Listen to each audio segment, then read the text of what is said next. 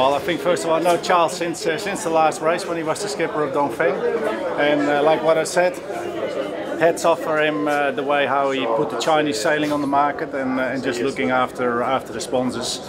I think he's a true professional. He's done a marvelous job, and if he's going to win, then he deserves it. Well, if I think about Charles or Dongfeng team, to me it's fighting.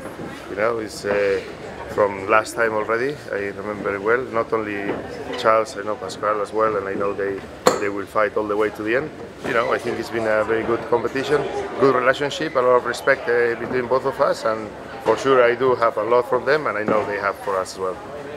He has been a good leader. He has always been behind Ikea before, but now he's the skipper, and I think he's done a fantastic job because he's like a bit the father of all this crew, and I know that his crew respect him a lot, and I think he has great sailor around him, and that's why they are here today. And I think Bouwe, he has, I think it's 8 or 9 Volvo. He never win it, so even if he don't show it, he must be under pressure because he's a very quiet guy with a lot of experience, and I think maybe for the first time he managed to build the perfect team around him. And, of course, to win we have to beat these two dream teams, a bit different, but it's 2 dream teams that we have against us. But I think we have also a dream team, so we can do it.